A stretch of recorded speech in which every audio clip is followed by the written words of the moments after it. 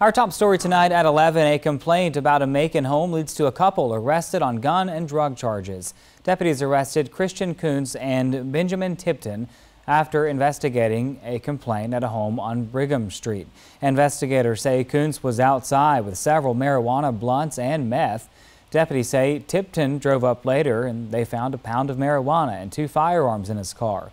One of the guns had a scratched off serial number. Deputies say a search of the home turned up more marijuana and 4 firearms.